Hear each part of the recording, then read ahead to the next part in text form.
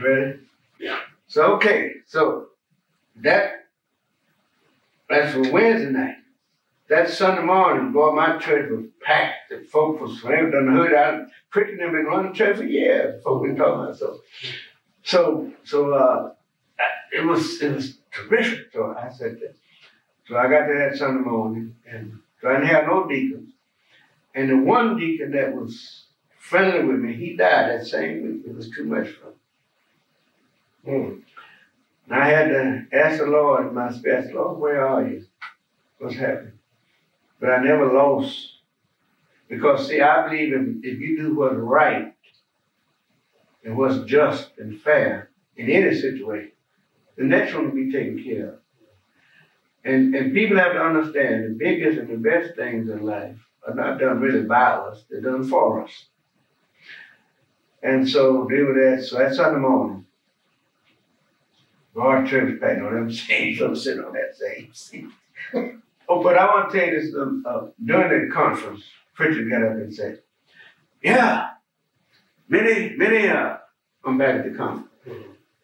Many notices I signed for him. So he signed, I got borrowed $100 from the bank and he countersigned. I said, what does that got to do with this? I said, but since you brought it up, tell the people how many times you had to pay in it. Because I always paid my notes ahead of time. You don't always have to pay all that. Well, I didn't have to pay nothing. I said, you just countersigned. I said, have you ever read where the Bible said, don't do your arms to be seen? Amen. I said, but Pritchard, you had to pray a little bit more. Because if you didn't do it out of the spirit of right and helpfulness, you still didn't do it right. I said, but I had no place in this. And you can't do that to buy somebody. I'm not to be bought. See that is significant. Yeah, I said, you can't buy me. You can't buy my voice. I'm like John the Baptist, the voice of him that cried the wilderness. I'm going to speak the truth regardless. So that night, Pritchard got up and said to them, y'all gonna vote the cook, y'all gonna vote everything you want to. Now y'all get up this money. I said, brother, if I had wanted you to resign, that would be the first thing that I had would fire the deacon. I said, I understand. I said, I can work with you if you can work with me. I said, so I didn't ask that. So you don't have to resign. We just have to establish a relationship. No, I don't resign. I can't. No. When he got up, then Ben Harris got up. Then all 8 of them. And I had to say, Lord, where are you? And then when this man died in that week. So then that Sunday morning, as the Lord would have it, I had spoken to, I think I got 6 men to agree to serve as temporary deacon. If I know like I know now, I voted as permanent deacon. So that Sunday morning, boy, I done preaching, got everything, ready to go home. I said, because of the action of the former deacon, the church does not have any deacons at this time. I said, I'm calling the following men down to the front of the church. Would you come down, brothers? I call your name. So I called 6. So I said, come into the front. I said, I recommend to the church that these men serve as temporary deacons. Now, in that church, they sat around the pulpit, which was kind of around, facing the audience. So when they voted me, they started to go back up there. I said, no, them, y'all sit down here now. Face the audience, y'all are deacons. So I'm asking the following person stand, I call your name. I'm recommending these be ward leaders. And sure enough, then I stood up and dismissed it. The church went on. That was, what was that? I'm trying to see what month. October, it had to be October. Same thing that Carl Erskine took out those 15 Yankees, the World Series. Well, I knew I was going to leave the church anyway. I was just about tired of that. So in November, I went to Mobile. And T.J. Hayes, Pastor Ainwell, had said he was going to somewhere in, but I should tell you this is where really the Lord let me, this is the closest thing to my conversion, and that might have been the balance of it. During this situation in First Baptist, remember I told you I went to do that revival? It was, what was that? it was during the time of convention, we had to be on a train. So it had to be in either September. Yeah, September, same time I came back and told Bishop out to go to hell. I was on the train going to the convention. And you know how people joke and tell lies and on the train. Little Negro from Gaston, Alabama, had joked and lied all the way to California, almost. And we were on the train that night. And I had not been able to sleep in really weeks, I guess. And it looked like when I go to sleep, something would be just doing this to me. And it was problems, going to school, studying, trying to do. But I was trusting in God. So I was on this train, and I sat and talked to them. After a while, about 1, 2, 3 o'clock in the morning, everybody go to sleep anyway. I sat in my seat and tried to go to sleep and couldn't. Everybody's on the train. So I went the length of that train to see if anybody was awake that I could talk to. And nobody was awake. 6 or 8 cars. And so then I decided I would go and get in the end of the car, you know, where those head doors. You know. So I was going to look out and see what we were passing, since I couldn't talk to anybody. And it was black dark. I didn't think about that. And I tried to look out, and the train was going so fast, water was cut out the eye, so I couldn't look out. So I stood up in the end of that train and said these words, and I said, Lord, now I don't know why you sent me to like that. I said I had a rural churches, I'm teaching school, and I'm doing well, and I was satisfied. I was doing your will. I said, somehow or another you decided to send me to First Baptist for your own purpose, I guess. I said, but now you know the situation. I went to tell you. I said, and I realized that all through the Bible I read that people who really follow him have had to suffer. Some killed. I said, now I'm willing to do that. I said, I don't even mind my family suffering. I said, but one thing I want you to do, fix me so I won't worry. And honestly, I must say to you, it looked like somebody just, while I'm talking, lift that whole train off of me. I went right back to my seat and said I went to sleep. That same, I knew then it was the Lord. That was one of the most powerful, except in that bomb blast and 2, 3 other things. But God was getting me ready.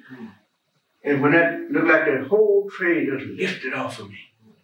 And I knew it was the Lord. And I went back and sat down and went to sleep and ain't worried about that day or this one. So then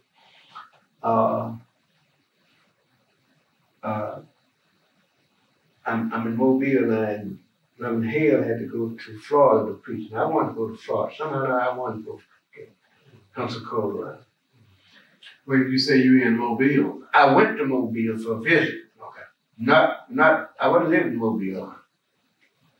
See, I lived in Selma. And modeling, I had gone down to either, by the end of November, I just walked away from church, during December. And I went to Mobile, and modeling said to me, he said, T.J. Hales is going to Pensacola to preach that afternoon service. And he said, I'm going to let you preach so you can be heard. So that was good for me. That's why I went. I just didn't tell him I wasn't coming back to church that day. So, T.J. said to me, he said, well, you don't have to go now. He said, you do what you need to do, and I can get you an appointment down there, which satisfied me. So I came on back to Birmingham. And for months, see, it's only a month that I wasn't pastoring. All my 40 and 50 years. So you actually left first at the end of the year and went to Mobile. Didn't go to Mobile to preach. Yeah. Just went to visit. I was going to Florida that day. See, That was either the end of November or the 1st of January. It wasn't long. It wasn't too long after that conference, but I had the thought, and now church was with me, and I think they were disappointed I left. But I just didn't want to, because see, they wanted those old deacons put back. And that's really what made me decide, you know, not to stay there and keep fighting. So the church wanted those old deacons back in there. That's why you said it would have been more advantageous if you had put those men in permanently, right. See, you had two preachers there. Emmett, who was a great Bible teacher, and this old man. They told me to call the conference. I said, well, folks love me, they're with me. They just want the deacon back. You know how people sympathize. And I didn't say anything at first. And I did say to one of them, I said, well, they haven't asked to come back. You know. But, and I'm trying to figure out exactly what, did I finally make a decision, but I let it be known. I didn't care about them coming back because I didn't put them off in the first place. And yeah, I think I did. At the end of, what was it, the end of December, I said, well, okay, at the end of December, they want to come back and work with me, fine. But I had made up my mind that if they come back, what no use me staying there fighting the battle all over again. Although I could have, I'm sure, as I look at it now, I could have, if I did it then, I could have done it over. But I knew that they would do everything they could to cut out, you know, people. Aside, the Lord had me do my work there. All he wanted to do was show them that he can get the victory there. The Lord doesn't have to, you know, he doesn't cram on us. He just overcomes us and then he forgives us. My work was done. And I was conscious. So I think it was in either December or early January, I came to Birmingham to live. And my mother, who had a church in Mobile, had been called to Bethel Baptist. Now look at how God does things. You must not ever leave him out of the equation, because he is the equation. And I was waiting on Reverend Hill to call me to come back. So when Marley called, I knew he wanted me to come to Mobile and go to. He said, Fred, see, I've been called to Bethel in Birmingham here. He said, and I can't come. I got some kind of program. I said, I want you to go to Bethel and preach. This was the first Sunday in February, or second Sunday in February. What is this, 53? 53. See, 52 may end in anything. Right. That's right. I said, okay, I'll go. I said, but I thought I wanted to go to, I thought we were going to, he said, well, Hale said he'll get you an appointment, but I need to go there and I can't go there, so you go. So it was a matter of urgency. And I remember so well, I went there that day and they didn't know me and I didn't know them.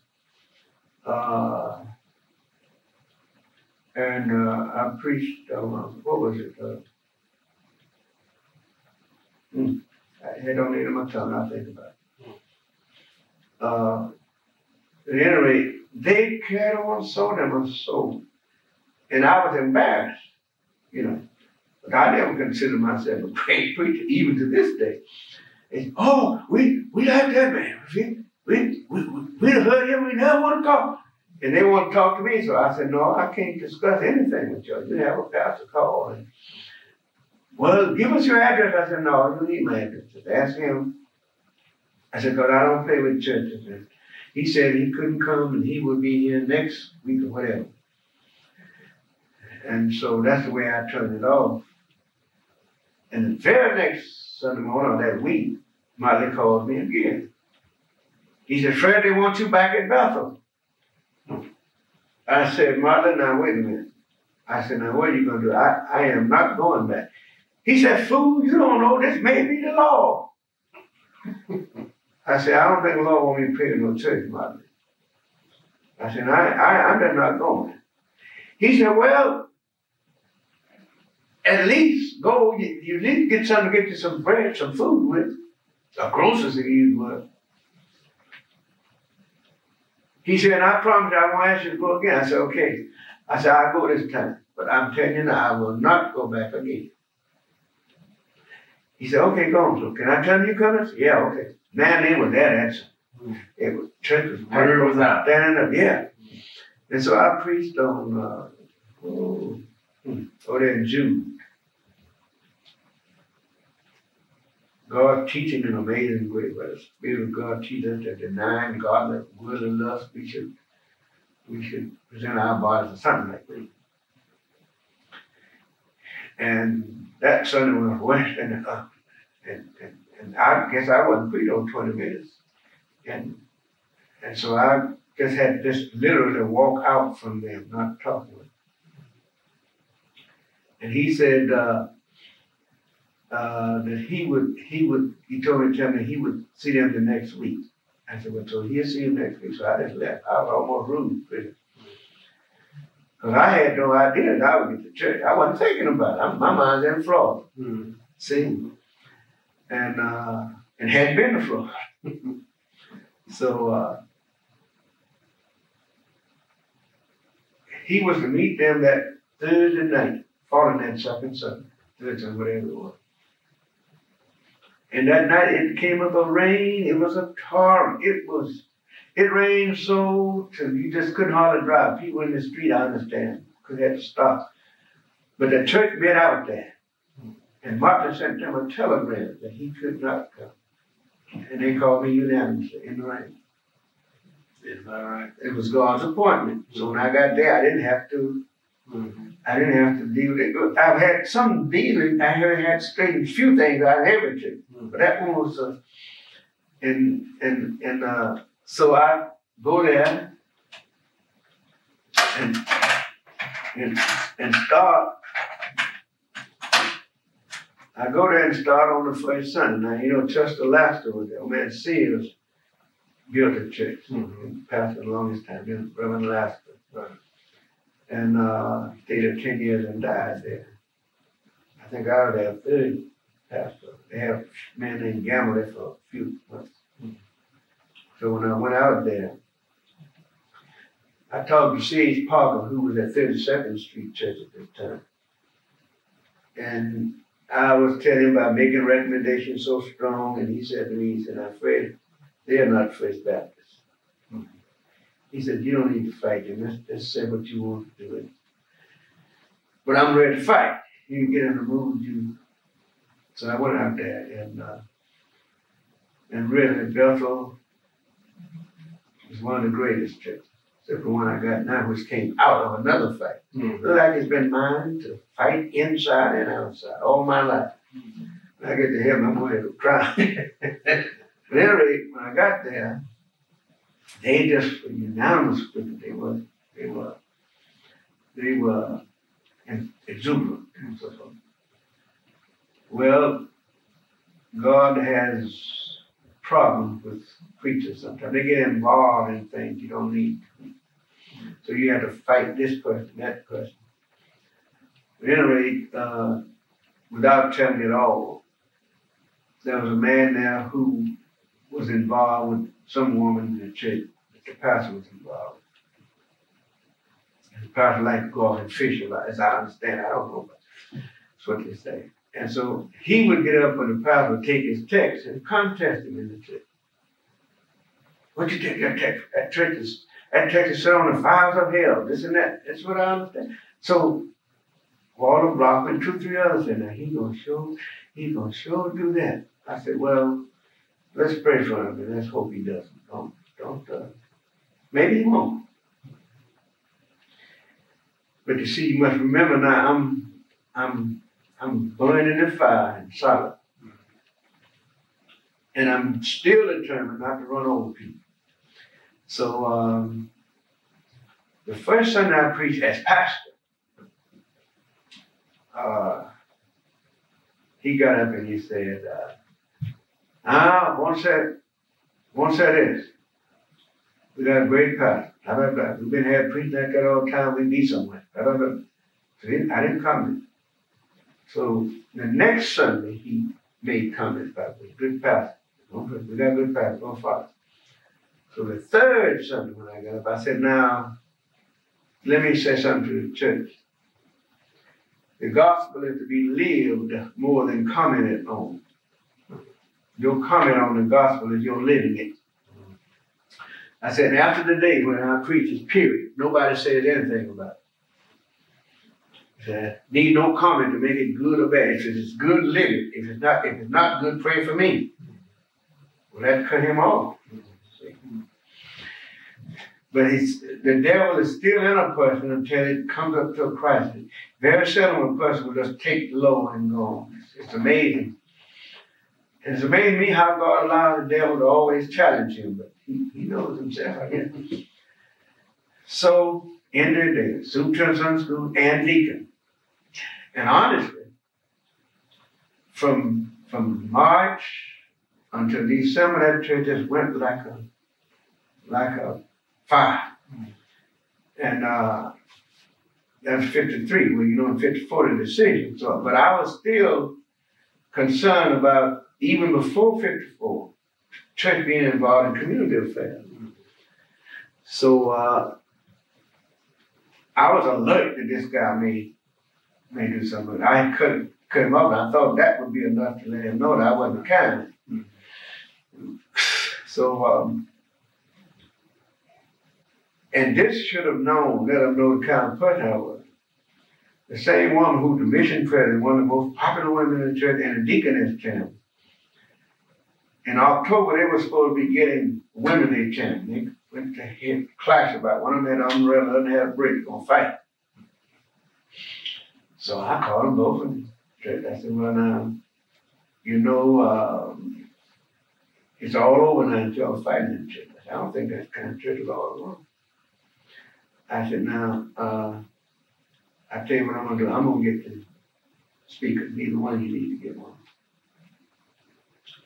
I said, now you have to, since they know you're gonna fight in the church, they also will have to know that you can apologize to the church for it. I said, and I'm gonna ask you, I'm not gonna demand, I'm not gonna tell you what to do, but I am telling you, if you don't do what you're supposed to do, then I'll do what I must. And that means if you don't get up and apologize for the church Sunday morning, as pastor, I will suspend each one of you before the church, before I even take my text. I said, so I'm making it plain. It ain't threatening you, I hope. I said, but if you're Christian, the Bible said, honor yourself. You in the Bible.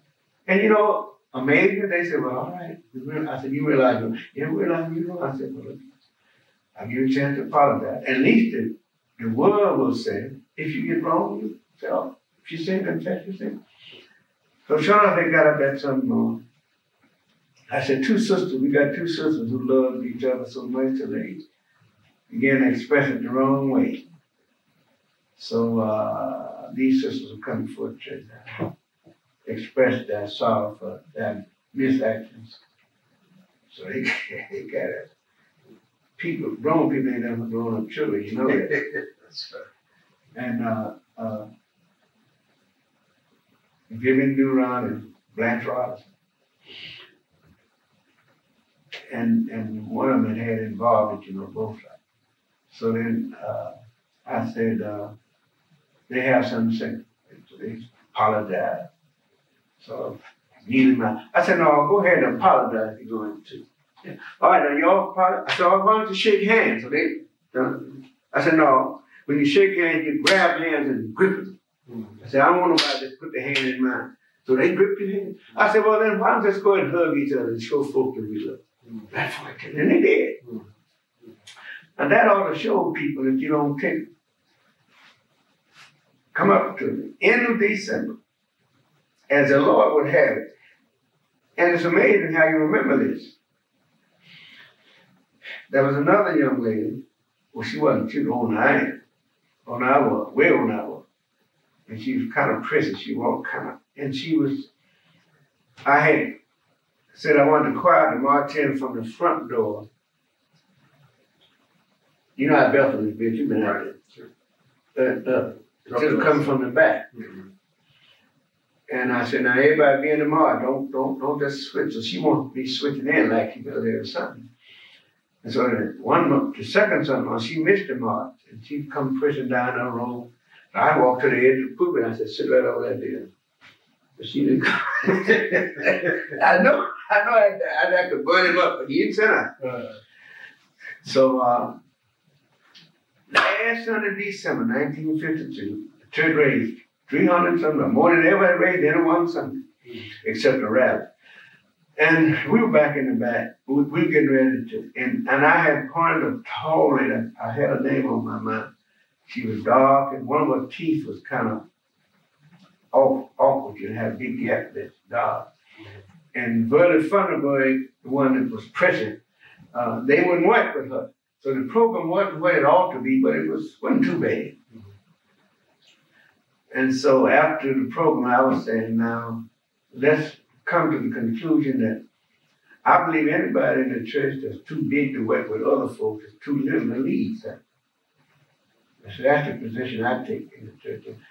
I hope that we don't have anybody here like that. I hope that we do our best and all, because you don't have a one time and do any one thing. And I'm talking, it's like I'm about finished. And I said, let's pray hard. So I'm just about ready to close out and go home. All of a sudden, he's in the back, he's in the choir, in his robe there. And we had worked real good. We drove into convention. We worked real good. It shocked me that he would do this. But Pastor, may I say a word? I'm talking. I said, no, sir, you may not. I didn't even look at him. I expected. He said, how come I can't talk? I said, because I'm talking and you and I can't talk in the church at the same time. Never look back yet. He said, now I don't remember here and I'm going to talk. I said, I'm pastor here, you're not going to talk because I'm not going to give you the floor to talk. I said, now would you kind, then I looked back. I said, well, would you kind for a day? You see, so I go on to worship. I said, because you are interfering. Now, I'm going to talk. Now, I wear my pants. I said, it is a question of who wears pants or what pants. It's a question is that you're out of order. And the deacon would call him and said, sit down, Davis, you out of order, son, you out. He said, you little weak fellow, don't bother me, stand like a bull. He been a bull in the woods, you know. So I didn't say anymore. He stood up there and so he just stood up and didn't say anything. For about, I guess 30 seconds. Felt like a minute. But I wasn't letting him talk. I looked at him and after a while he sat down. I said, now the church will have to speak on this. You can't have this. I said, I understand this is the routine of the past, but the past won't govern the future. So I felt sorry for him because he had been one of the most avid workers with me on Sunday school convention. But what caused him to do this at this point? Well, things building up. Number one, he couldn't get up and just make comments. That's what he was used to do. Don't care what the church was doing. If you know the pastor taking a text and he'd get up. And then he was involved with two of the women that was involved. This little Christian one and plus this Vivian Duran. And the pastor was involved also with Vivian Duran. That's how I understand. So after this mission, we always go back in the back and sort of say what to do with the money. And I remember saying to him, Brother Davis, you interfered with my ministry tonight, and you have come to see me and we talk about this. He said, you said too much. I said, not up, you tell me what. He said, no, how much? Well, if they hurt me, I speak up. I said, that sounds like a woman. We don't have no women on deacon boards. I said, but anyway, you come see me this week. Now, it was my idea to let him come and understand, just try to explain what he'd been done, how I tried to order. And I was just going to let him get up and say a few words at church the next Sunday morning and forget it. But he's a big man. He just is swelled up, so he didn't come. I said, now be sure to see me. And then after we just, I said, but David, be sure. I'm expecting to see you this week. So he didn't come. He told us, no, I ain't going. So that next Sunday morning, I got up and read a brief writing I had written over, and I took him out of all of his offices. And boy, this girl, the fun bird, when I told you, prison, she was in the choir. She just, oh, Jesus, oh, Lord. I said to myself, the Lord is squeezing the hell out of him. Well, it had to be. But so he didn't, and I had appointed assistant superintendent to take over that next Sunday morning. And I got word he was going to be, I didn't go to Sunday school every Sunday. But I just went over there Sunday morning. He came with all his books and things, sat right by me. I really felt sorry for him, you know. Felt sorry that he hadn't done it. He didn't try to, so Robert Thomas got up and came to the Sunday school just like everybody else. Because if he had been there, I was going to tell him to sit down. But he didn't try it. He was superintendent of Sunday school? He was superintendent of Sunday school and a deacon in the church. But I took him out of it. So this is a week later, see. So this week, he comes to me after this son came into our talk. And he said, I said, well, why didn't you come last week? Well, I said, no, you don't really have no excuse. So don't try to make up one. I said, you were too big to come with you. I said, so you forced me to do what I had to do. I said, my job, and then I have to read Jeremiah. I said, pull down, destroy, tear down, build. I said, that's what, I said, you full of hot air balloons, and I puncture balloons. That's my job. I said, I haven't done nothing personal to you. I just had to let you know that you ain't God. And people, you've been a big bull of the wood in church. Ain't no bulls and bears in church. He said, yeah, I recognize that. I realize you the pastor and all of us are servants. I said, no, all of us are equal. We have different jobs. I said, I wish you had come last Sunday, because I hate I had to do what I did, because we've been working together. You've been acting like a Christian, but you were a devil with sheep clothes. I said, so I had to unfrock that. Yeah, well, you were right and I was wrong. I said, so now you admit you were wrong. Yeah. I said, well, I don't want to crush you. I said, I can't make any promises to you. I said, I wish you had done it last week and I wouldn't have had to do it. I said, but I'll go ahead and pray over whatever to be done. I said, I won't make you any promise. I already knew I was going to put it back later on, but maybe not the next Sunday. Because he had what? He wasn't a rabbit. He just said stuff. So then, during the week, Brother Charlie Watson, my fondest memories of him. His skin is smoother than any woman you see. They have a 1-2. Smoke sick all the time, laugh all the time. And he would almost do anything. He said, Reverend, he said, he's hurt so bad. He said, you know, I wouldn't never tell you what to do. He said, if you can find possible to let him know you might restore it. He said, and I make the motion if he does. I said, no, if I put him back, I'm going to fix it so nobody has to make a motion. I said, no, we don't go through the same thing over. I said, if I ever put him back, and I won't even promise you that I'm going to do that. He said, well, I understand.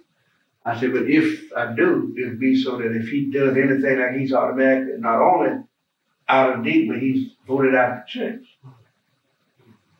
Without the church, the church will vote on that. You don't have to vote on him no more. He said, okay, whatever you do, he said. I said, I'll tell you what you do. You pray for him, and pray for me. So I'd already known I was going to put him back. So that Sunday morning, I never will forget. He's in his black robe and back in the choir behind me. The same place he was when he got out. And before I preached, I said, Brother Davis, I'm going to give Brother Davis 1 minute to come to the floor and make a statement to the church and to the pastor. And upon the basis of what he does, I will have a recommendation to the church. So, and I almost said this, when he came down, he took out his watch so he could be sure he didn't roll. And I really felt sorry for him. And he took out his watch in his hand, was looking at his watch. He said, well, I want to apologize to the church, to the pastor. I realized I was wrong.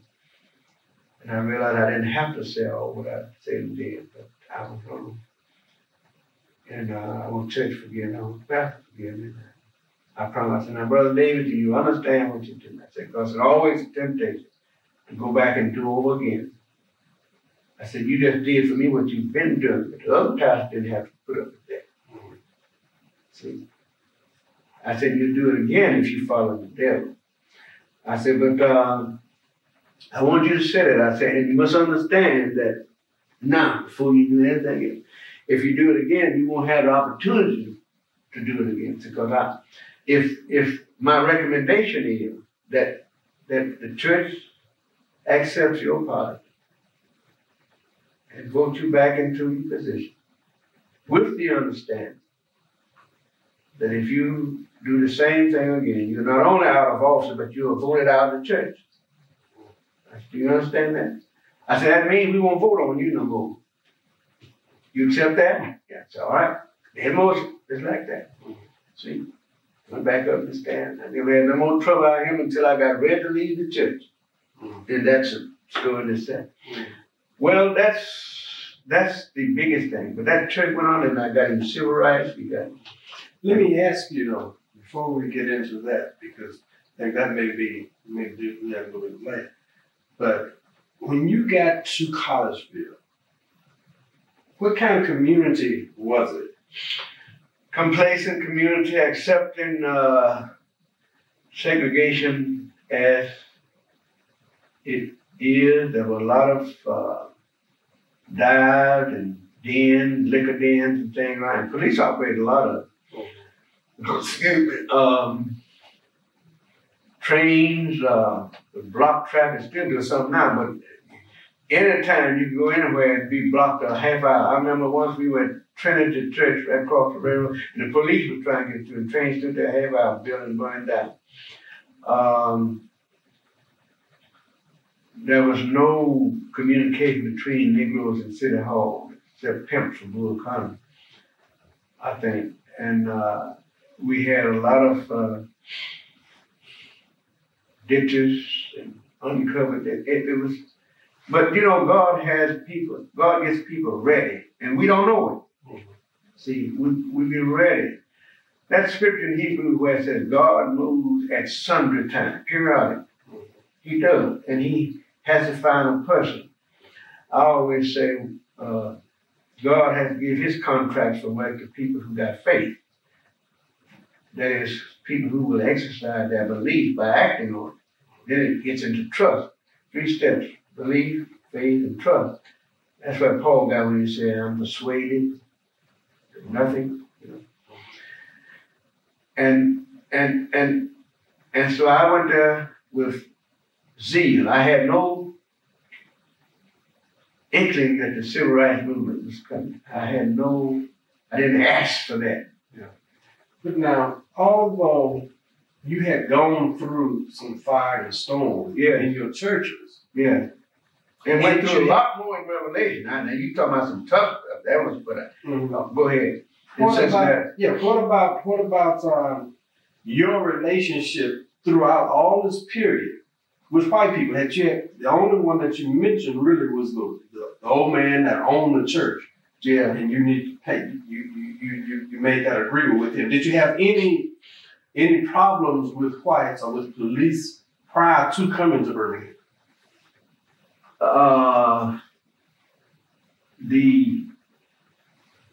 I didn't have a lot of relationship with white people.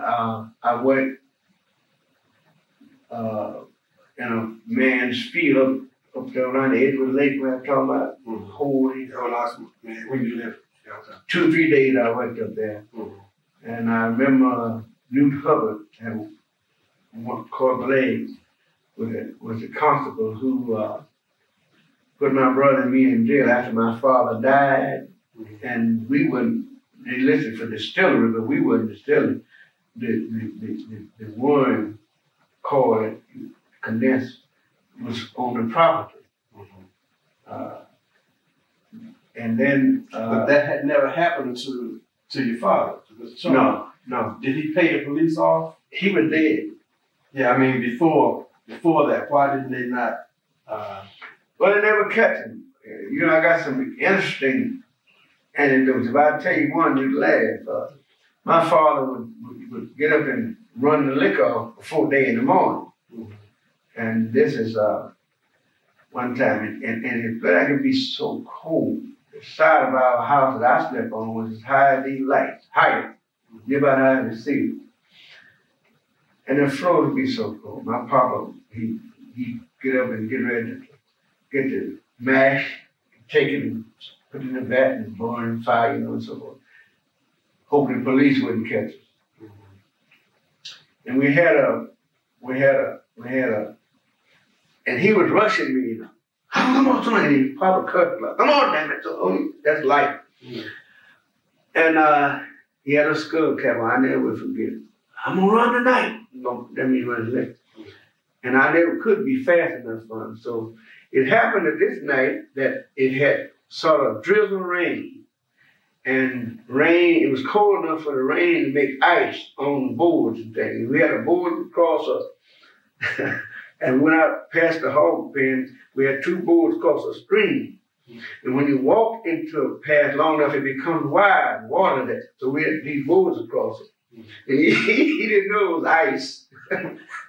Papa was telling me, come on, God damn it, I got to run. And so he went on and hit that, stepped on that ice, fell and broke through the ice into the water. And he got up and said some words that I don't want to repeat. But he did say, he went back down to bed in a big fight, said, damn if I'll run tonight. And Mama was laughing and I was too. Made a big fire, stand before the fire. But this was what he did, you know. He was consistent, I guess, in what he was and what he did. Yeah. So, but he was never caught by the police. He went to jail twice. The only time I remember my stepfather going to church was that right after or before he had been in jail. And I don't know whether they actually caught him or not, because I was never caught with him. Right. For some reason, he went to jail. I remember him going there twice in those years. Mm-hmm. Time I was 3 or 4 up to 18. Right. So you had to help him with that, with making it. Oh yeah, we get a tub and you put the barrel in the ground, put your rye and other stuff, and it was ferment, yeast and stuff. Mm-hmm. And we dip it out and carry it and put it in a drum and then heat the drum, and the steam comes off the hot water and comes through. And the worm is the thing where as it goes through the cold water, it distills into liquid. Mm-hmm. Yeah. Mm-hmm. And you know, I could have made liquor. I could have been a great liquor maker. And I thank God on the other side of my life, I never tried to like it. Now I tasted 2 or 3 times, but it would always do me like medicine, so I never had a taste for it. Mm-hmm. So when you and your brother then were arrested, what were the circumstances? Papa had died. Oh, I guess we had buried him about within the space of 3 months. Maybe it was a month, as I recall now. And the people who lived right above us, they had also made the salad fields. And we kept the one on the edge of our line right under some bushes like. And Mama thinks that they turned us up, that they called. But anyway, Newton Hubbard, the deputy sheriff, came. He stood over in Osborne right in front of Gooden Store and that hill. And he was standing up there, and I didn't know, I was a youngster, me and my brother. I mean, Fred and Jean, Mama was there. If I'd known like I did now, but I was a kid. Fred that one. So I turned up and over there under the thing. If I'd known, I wasn't savvy. Right. I would never know, but he went and picked it up, so he took us to jail for that. My brother was younger than I am. He's 5 years younger, so he went to juvenile, and I went in the court because I was 18.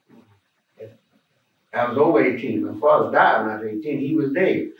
So he took the woman and got us for distillery. We weren't distilling.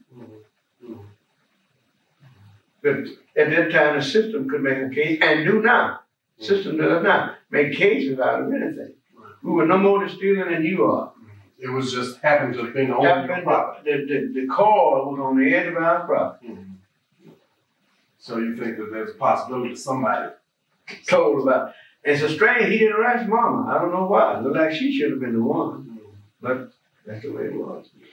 You know, in the record, they had this Klan paper, you remember, here, Wizard, 5-something years ago, and they put in, and way back when I first started the civil rights thing, but I was a distiller. And so I didn't know. Oh yeah, that was in there. The Klan knows about you. Okay, so they checked your background. Check my background, yeah. Well, Fred, at what point did you register to vote? I was in Mobile, Alabama.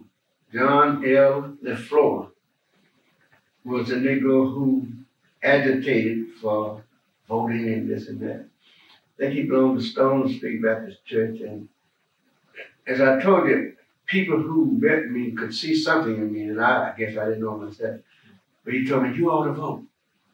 I don't know how I met him. I think I met him through Harold, one of my friends who was driving a truck too. And I went to a meeting and I met him. And I always admired people who stood up for something. It's just been was this during the time when you left here, going down to work?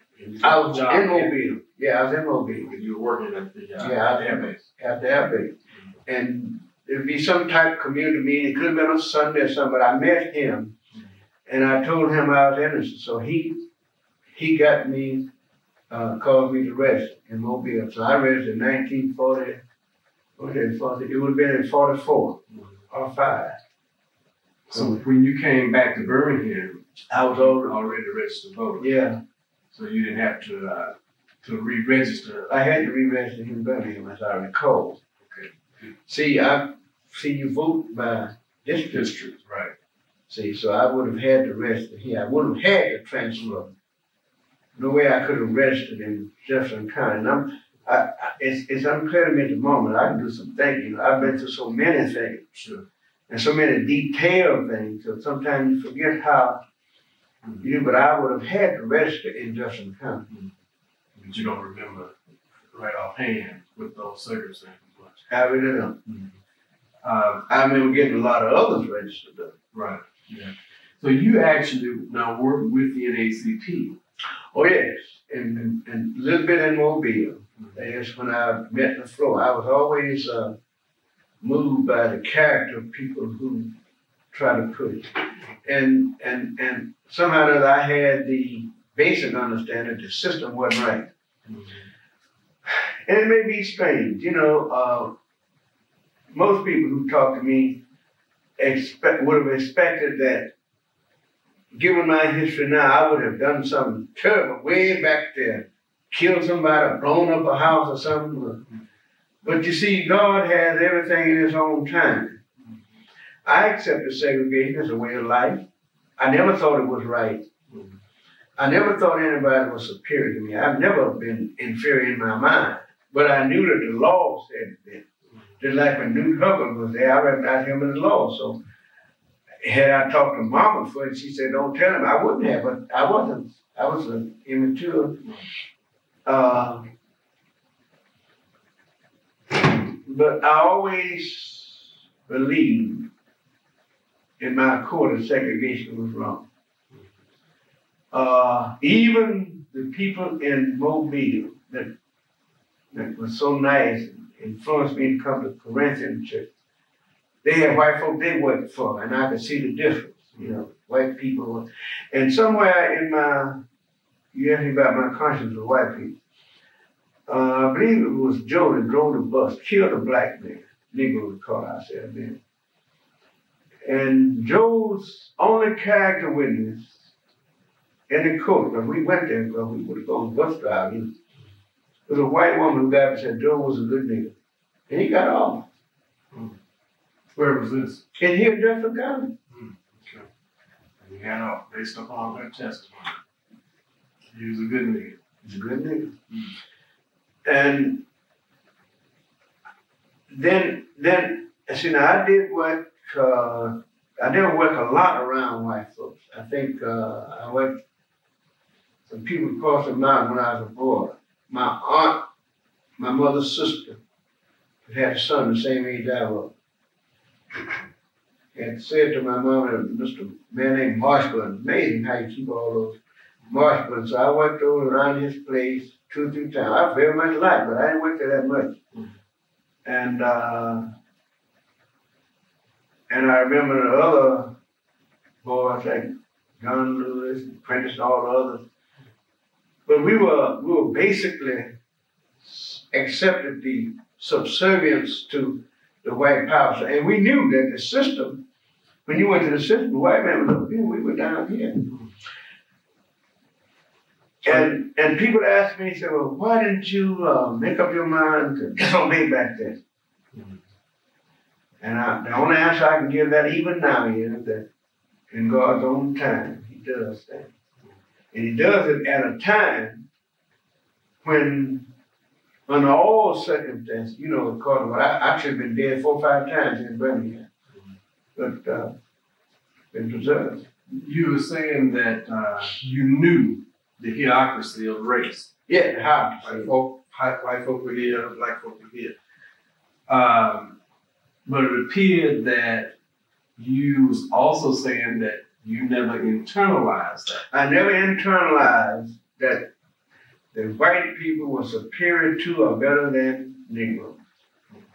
Of course, I was brought up in Negro tradition. We did some things that were different from white and so forth. And then one of the things I think way back in there, you realize that black folk couldn't look at white women too much. And even in Mobile, as it comes to mind, I remember I always have been fiery. It's amazing that I hadn't done something and jumped over and got killed before God got me to this, but He does. I remember a guy, I was driving a truck, and they had a man in a lead squad of Negroes doing this common way. And he would just take his foot and kick them in the behind. Man, Mr. Pepper, yeah. So I'm driving a truck, and I see him do that 2 or 3 times. And it just something moved me to say to him, now, Mr. Pepper, I don't really understand why white people have to feel better to kick Negroes. Well, I said, well, and I've seen you do that. I said, but I hope you will never kick me. I said, I just hope it never comes to that. Because I don't know what I would do. I'm sure I wouldn't take it and smile like they did. Well, preacher, you know I wouldn't kick you. You just turn it off. And then on a government job, Mobley, Brookfield, another tall fellow. And people talk, preacher so-and-so, they like to talk to me. But I never back down. You know, in Mississippi, where I come from, he said, when they said Negroes, that was a good word for it. Negroes pass through a certain way, they reach up and get the hat. When they get to the edge of town, won't put back on until they get to the other. I said, well, I'm glad I didn't live there, because I would not have taken off my hat. You don't need it. And the closest thing I came to getting fired in the government job, and I've always crusaded for people, as I recall, these things recall, make you recall. The captain, under the military, they had civilian. And the man who was over this part of the way, his salary was making about $25 a day. And these Negroes on the job, some of the 6 and 8 kids were making about 5 or something like that, less. You know? And I didn't know at that time that you can't leave folks strike on the government job. And I didn't lead them into striking, but I just took them, a group of them, and went up to the captain and talked to him. Well, the captain, he just treated me like he appreciated me very much, but he called my foreman. And so my foreman told me, said, Rev, he comes in, come in there, Rev, a minute. I went to wait 1 month. He said, you know you can't teach folks to strike on the government job. I said, I didn't tell him to strike. I said, but you know yourself, though, it ain't right. I said, because you make more money than the average person is. I said, but it ain't right for them to have all them children I do. He said, well, I understand, priest. I tell you what you do. See how God does it. Here's another thing with God. He said, he don't want you back in that section, but what you do is come in every Sunday morning, and let me check in, throw your hand so I know you're here and going back home. I was off getting my pay for at least 3 weeks before I started driving back. Just going there, throw my hand up and go back home. And then it was during that time when I started driving back that they was tearing off all this stuff, tearing these houses. I hauled this, got a truck and hauled to my house to view and enlarge my house. Everything. And I guess that comes in that scripture that all things work together for good for them that love the Lord. You don't know you love him, and you don't know how much or how less you do, because none of us love him enough when we think about it. But things just come to happen. See? So it appeared then that you had a certain respect. I had a respect. That people, that white people wouldn't cross a certain line with you. Oh, yeah. Was it because you were a preacher or because of something else? Well, I was respectful, but I recognize I was the same as other people. They respect me because I was a preacher, yeah. I must have said, I think I did get a little bit more respect. That's why I could advocate. See, I've always believed in advocating for people who were less than or had less, and I do it now. I think one thing we got to do now is start to, if they're going to give things back to the state, we got to advocate that if poor people work, provide help so they can work and take care of their business. You don't go pay more for daycare than you make for what? That's something else, but I realize you got to advocate. So you've always been an advocate. I've always been an advocate. Especially for the underdog. Yes, and I've always respected the law. And I've always been in disagreement with segregation. But I recognize that I'm in this system. And I always felt, I guess, that sometimes, let's say, God's going to build up Zion wall. Those old numbers they have. And you know, another thing that come to think of it, I've heard Negroes, we have a way of kind of easing our consciences. We realize the white man was so bad. And I'd hear black men talking. And you talk about what white people do, white men. And one man said one time, white man got to go to hell if he don't stay but a minute. He felt good just saying that God is going to equalize someday. All we said is has a kind of an epic forward thrust that you're going to reap what you sow. And maybe I can't do it, make you do it now, but I've always felt as if God tomorrow has to be better than today or yesterday.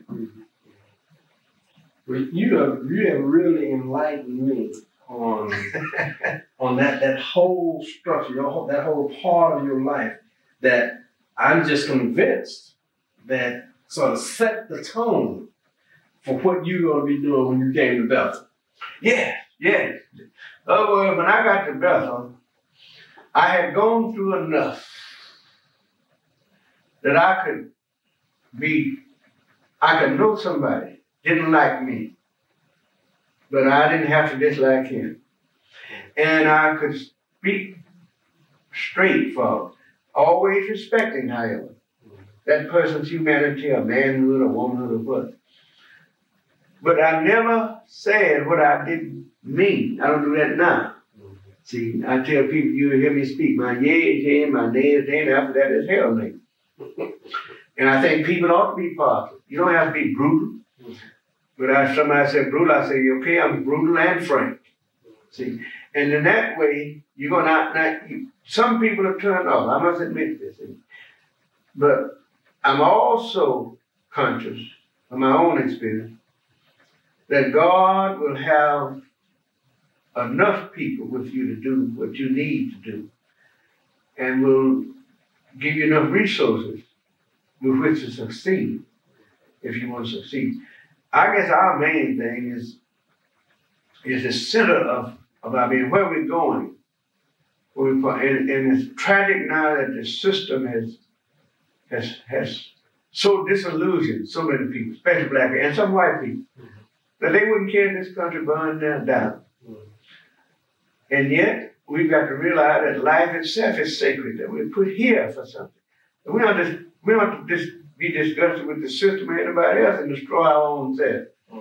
Especially if the Lord can, we might have life and have it more abundantly. So that's the way I feel. And I'll be 75 years old if I live to see March. And I didn't expect to get March 18th. I didn't expect to get 40 years.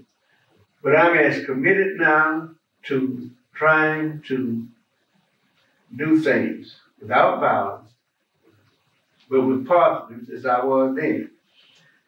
And if you have asked me, if people have asked me, would you do it all over again? Feeling the same way and having the same drive and having the same belief that you can't lose if you're working for Christ.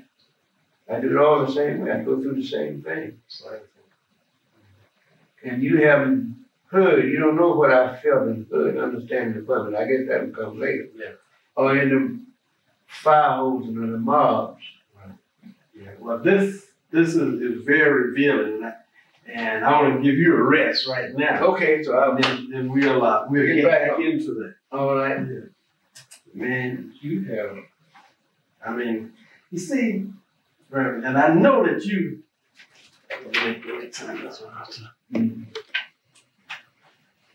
You know, you got the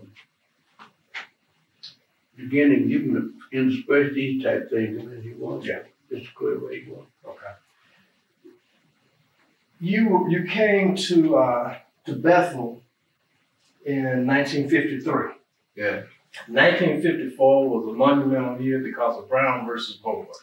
Supreme Court decision. Yes. Yes, sir. What do you remember about that particular time?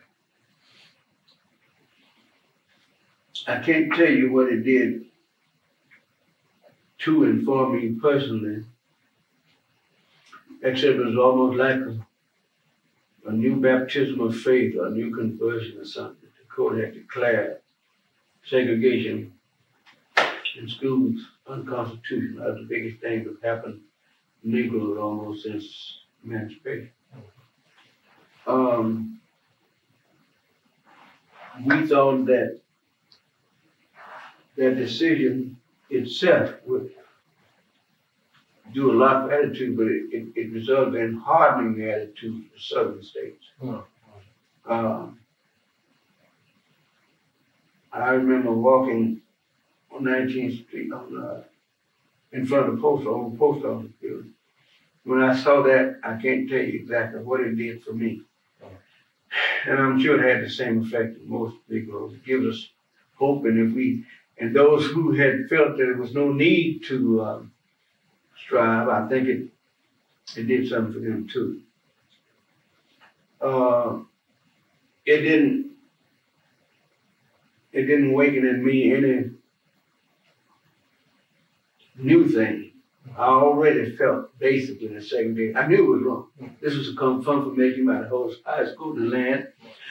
And I thought that the Supreme Court decision actually would have meant more than it did directly. Did you think it would at that particular time? You were really enamored about the possibilities. Yeah. As a result of the highest court in the land making Right. I was enamored over the idea that the highest court had done it. We are law-abiding people, and so segregation has got to begin moving. Instead, that would be all the officials of the southern states were allowed to get away with ideas of interposition and nullification. And with the latent Klan activity and the Klan mentality and the abhorrence in most white people's mind of black folk being equal or the same as they were, even though they might not have personally done things against black. But I think most white people felt as if they were better than black people. We understood what the Klan meant at that time. By the same token, there were some who were more sophisticated who developed an organization called Citizen White Council, White Citizen Councils, Unbird Society, and all this kind of stuff. Yeah. And even like now, we talk about racism. That's a sophisticated word for segregation, in my mind. And that was time given by the court talking about, and came back in 55 talking about gradualism, didn't it? Right. With all deliberate speed. All deliberate speed, but it didn't order anything done. And those few years caused much more suffering than would have been had the court mandated that the lower courts see to its orders being carried out, even if they had just made a beginning. Mm-hmm.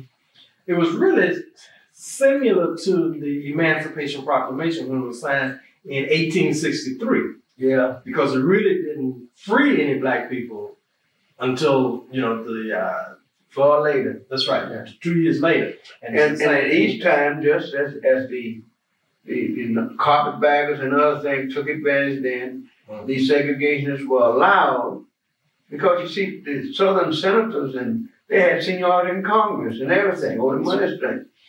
So that I don't really think the Supreme Court anticipated the resistance that it did, nor the fact that they would take truth. But there's a justice that underlies, there's a justice, a line that underlies all we do. And Abraham Lincoln said it someone had ordered when he says he hated the war had to come. But if God wills it that the war continues till every drop of blood drawn by the sword, by the lash, which somebody whipping black folk, shall be repaid in kind by one drawn by the sword, white killing white. Even so, it must be said that the judgments of the Lord, that's in Psalm, are true and righteous altogether. So, you're going to reap what you sow. And the hardening, the resistance, and it's still, in one sense, being moved now. We talk as if we're going forward, and yet there's always a resistance.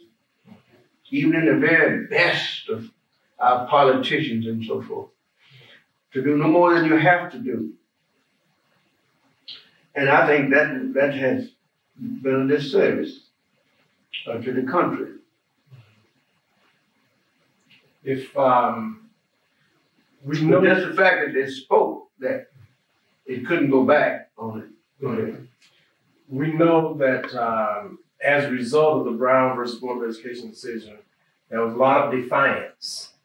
Yeah, that's what I'm saying. What though was the mood of black folk?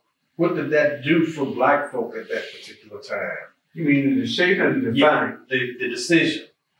There was an action and reactions from both sides. Well, for those who were leading in the movement, like myself and others, the old NAACP people all over, that was really plodding along the legal lines of hopefully persuasion and legal persuasion.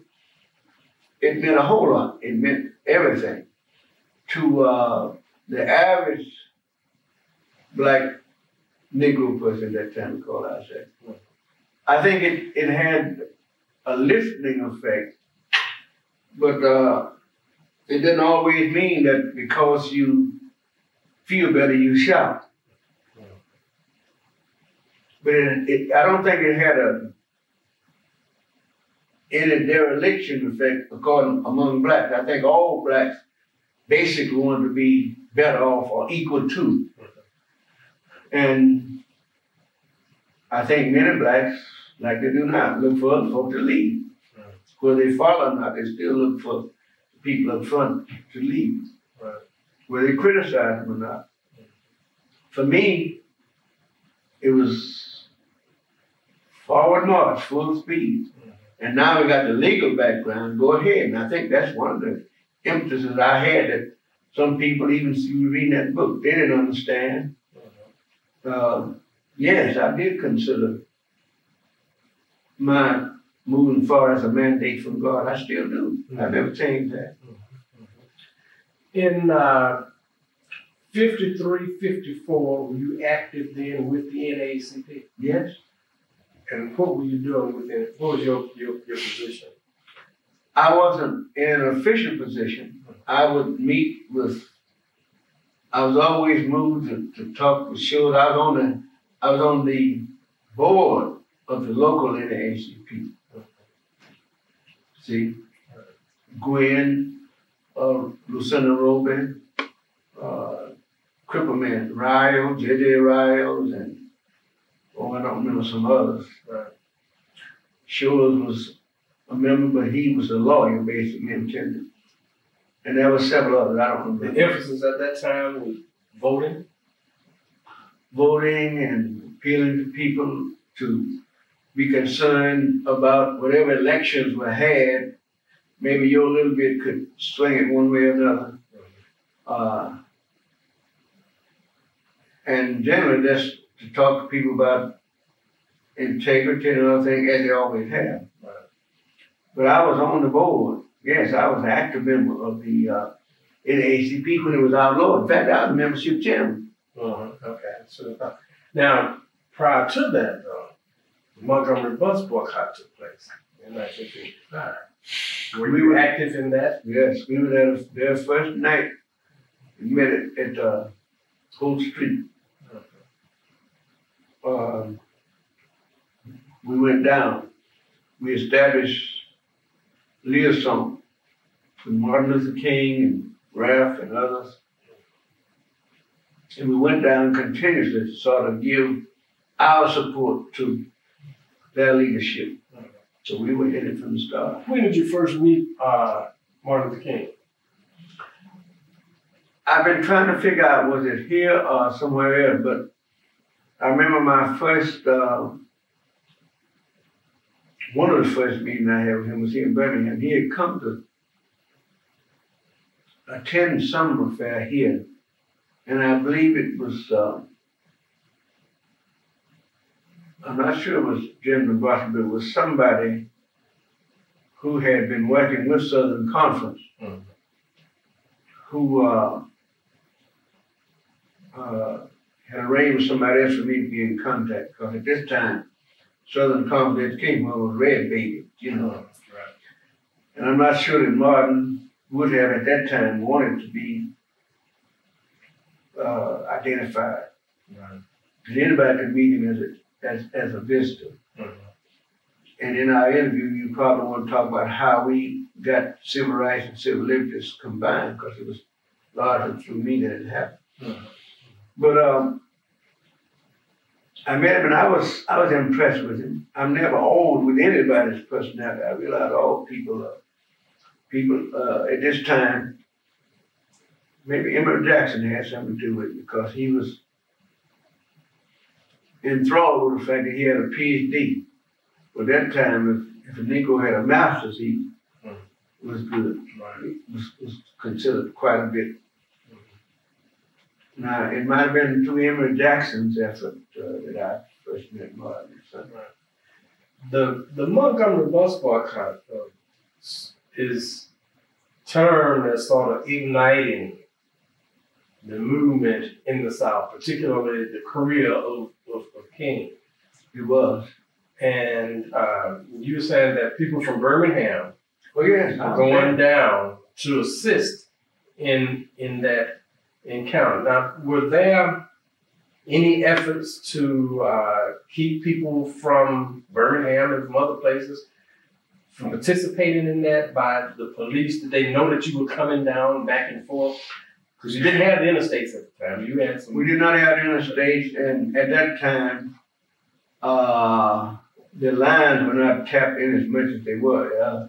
Later on, every time I pick up a line, I can hear what was going on in the police department or the fire department. One time I got a 4-way hookup, which we talk about. There was some terrible things going on. But there was one time after we had begun getting together, calling for a coordination of our effort, which terminated the SCLC, culminated in the SCLC. Then the police started to listing on my line, King, so that at the time when I was in jail here, of course this is later, and King sent some men up, he called, and Bull Connor came out there and threatened to arrest him. He knew they were coming. But we cooperated, to answer your question. What was your role at Montgomery? Was there a specific role that you played? I know you did a lot of speaking. Yes, that was at first more, and then they appreciated any advice and ideas we would have. And you must remember that there were it was a national kind of thing, a national spotlight. So there were people from who were talking with King, and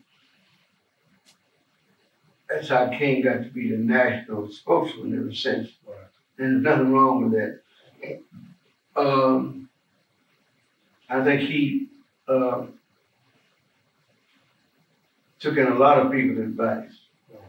They were real appreciative of what happened from Birmingham as such.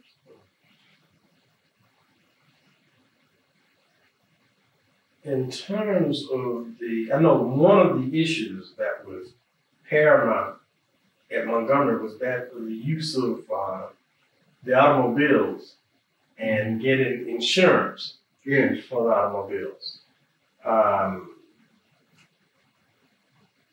How did that play to either enhance the movement or to work against the movement? Well, I'm always honest about what I know about that. I didn't know as much about the inner working, but I do know they had people who were outside New York and other places who were interested in the movement succeeding. I think they got Lords of London, Right. as I recall, and some others. I only heard about that. I never did know, see the papers and so forth. Mm-hmm. I wasn't involved in the personal inner workings at first. Right. You know. Did you have any dealings with E.D. Nixon? Did you know him well? I spoke with him several times, and I thought that he was in a sense, the father, the gentleman of the movement, because he was here in the NAACP. Right.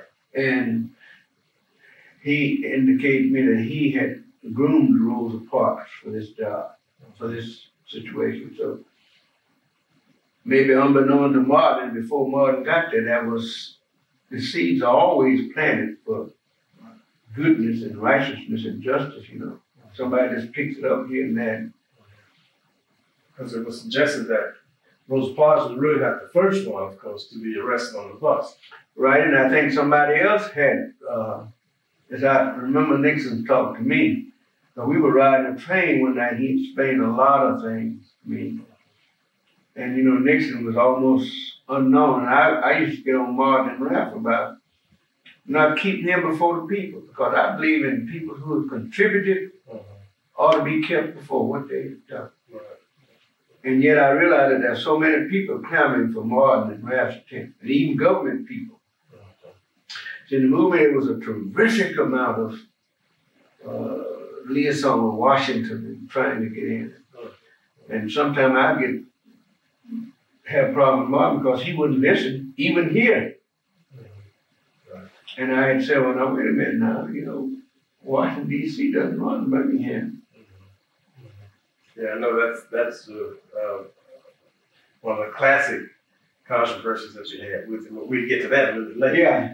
Yeah. But I think what I'm saying is it's amazing to, at that time, the tremendous amount of outside pressure. Even that early. And interest, and everybody was hoping and thinking they had the answer. More than that, everybody thought, you must remember this, that segregation could be easily defeated. And this is what most people now who write about it, a lot of writers, they have their ideas, God bless them. And even King thought. And I thought to a lesser degree that if we just simply point out to the South how bad you mistreat the Negroes.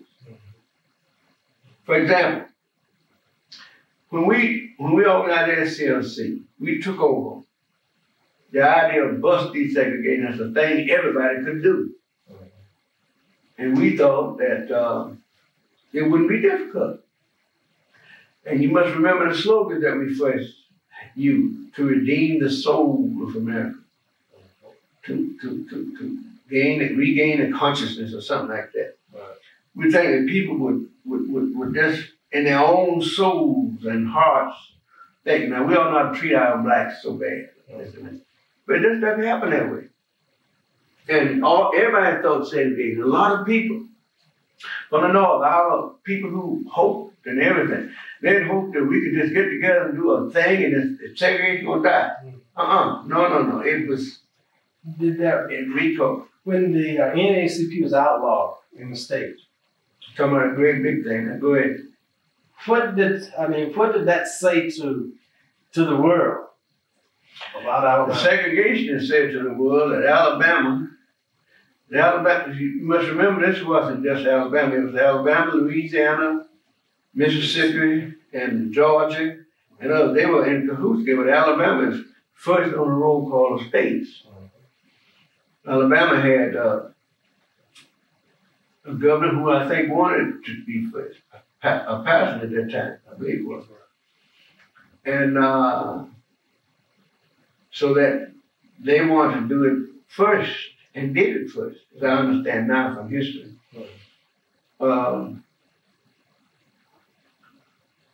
And Judge Walter B. Jones would have issued an injunction against the son if Parsons had asked him. The day that it happened, Yes. that the NAACP was outlawed,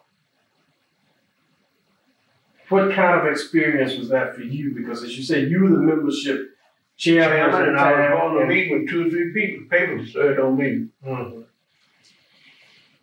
And that was one of the issues, that you wouldn't give up the membership role, right? Well, I didn't have to deal with that because membership role would have been kept in New York anyway, not in Birmingham. And so the injunction was served on us locally because I think Ruben Hurl and others they had the headquarters basically here in Birmingham, you remember. And the injunction was served. I'll never forget that day that the fellow brought all that sheaf of papers, like when the unrolled and went down to the ground. I don't know what all that writing on it was. And he said that we were enjoined. And I said, what do you mean? This mean you can't do nothing? I said, nothing? Nothing. I said, that's not the destiny of black or Negroes. Of course, Mr. Shores, Lieutenant Robe, and others, we were enjoined for meeting, remember, and for collecting memberships. And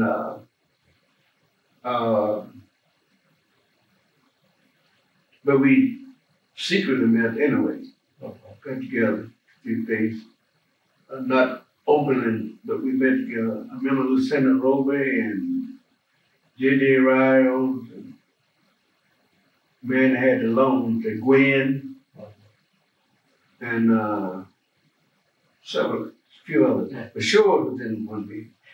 And Lieutenant Robe and I were considered, I guess, hotheads, because to me it was a tragedy to tell us that we couldn't fight for freedom. And also I felt as if the government, the Supreme Court, was allowing these people to disobey the law openly. You know, so they had called on folks to defy the law and everything. More than that, at the time NAACP was outlawed, you remember Hudson, I believe, was got on the floor out of it. Said somebody we'd gotten an old bucelated old egg, golden egg or something.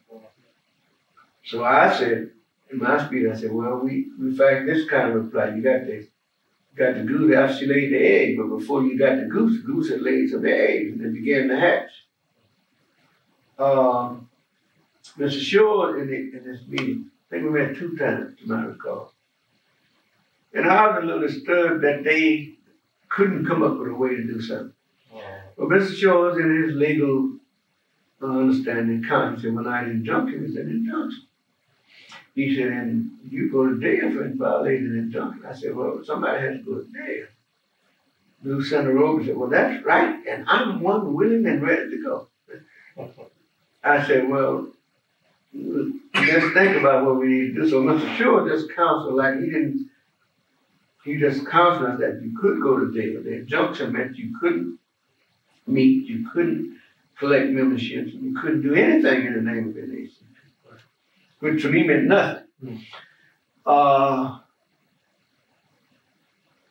Ms. Robin, Rye, several of us met again without Mr. Shores to figure on exactly if there anything could be done. And the idea was coming to my mind then that somehow that we're going to have to defy. Now, Ms. Robin was just like I was. That's one thing I thank God. She said, that's right. They can't tell us we can't do that. That was right down my alley. You got some support in your idea. So I said, well, let's pray over and think it over. God's got to do something. In fact, I knew that God was not going to let those segregationists triumph at this time. And at the very same time, something else began happening that so things moved together, you know. They're disjointed with me because people were calling me up since I'm membership chairman. And I had gone and made liaison with all of the civic leagues. They're all over this area, Graysville, all around, even down mid-Alabama. Developed a network of folk, man. Right, right. Around the area. In this area. Yeah. And not in Mobile or something like that. Not way up in Anderson, but around the county area in some other part of other counties. Graysville, Dolomite. And people were calling me, and all the questions were the same. What can we do? What do we do now? I believe the injunction was issued, I believe, was served, I recall, on Tuesday morning. Tuesday, I think it was Tuesday. Well, Tuesday was Thursday. Whatever day, May 26th. And that had to be a Tuesday. And every day, from the time it hit the news, I guess I must have gotten to start off with 50 calls, then 100. And what can we do? Can we send you a card and you send them to New York? Can we? I said, well, no, let's hold everything for a while. And don't do anything until we feel and call me back next week. We'll come up with some solution. And this is what I would say to people. So we'll have some sort of a solution within 2 weeks. Now, the NAACP ambassador was, did you know Asbury Howard? Yes. Did he work closely with you Yes. in the development of this? We had went with he and Miss Helen, whatever her name was down there, and this lawyer Hood and others. But they didn't work with us in developing the movement. Right. We had worked with them on some things, investment and others. Even before the injunction, we respected each other. And I believe it was that Saturday morning, I recall. I knew the answer. I woke up about 3 o'clock in the morning, so 7. Sat straight in the bed, wide awake. It looked like something was saying to me, you shall know the truth, and the truth shall make you free. And in my religious background, I understand that was God saying to me that you got to do something. You got to get the truth over. I tried to lay back down, but I couldn't sleep. So that mid-morning, I had a few preachers I knew would go with me, and anything I tried that was right. Reverend Lane, who was at the Hargrove Church on the south side, in Bethel. Reverend Pruitt in North Birmingham. And Reverend L.J. Rogers at Shady Grove. I knew those 3 would go regardless. I didn't know about Alfred, and I knew Herman Stone would go with me. And Gardner and Pfeiffer. I knew that, and Nelson Smith. So I said to I started calling around. I said, somebody got to do something. I said, and I'm thinking about calling a mass meeting, but Smith was for it, Lane and Truth. I said, now, somebody has to do it, and if nobody goes with me, I'm going to do it alone. But it looks better if more than one. I said, I hate people think all of one preaching in Birmingham can call a mass meeting. I had the courage to do it. Anyway, I must have 5 or 6. It's in that book, a lot of lines over has. And I announced the meeting for Tuesday, June 5th. And I remember calling Reverend Alfred. Now, I could have had the meeting in Bethlehem, but I have always believed that everything shouldn't have been just my church, or even just the way I see it. And so I called Reverend Alfred and said to him, told him what I had thought. He said, let's meet in my church. Meet in my church. I said, that's good. I said, now it's going to be at Bethlehem. It can't be anywhere else. I knew it would be at Bethlehem. Meanwhile, Alfred, I asked Alfred and myself, Lucinda Rover and a few others, George and Lola Hendricks, some others. We had gotten together and talked about getting a statement of principles. Because I know it's an educational thing, and you have to say something that's going to hopefully catch people. So that statement of principles, I had written it out. And I asked them for what they think about it. They had anything they could add through to. You know, it's an amazing thing, Doctor. God gives you words for that moment that will stand. That's the only thing. I said, they can outlaw a movement, but they can't outlaw the will of the people to be free. And I made sure I put in it that Supreme Court way back there had ordered things, but now court ordered segregation, and here we are, something like this. So we called a mass meeting. Of course, you know the resultant chaos in the press.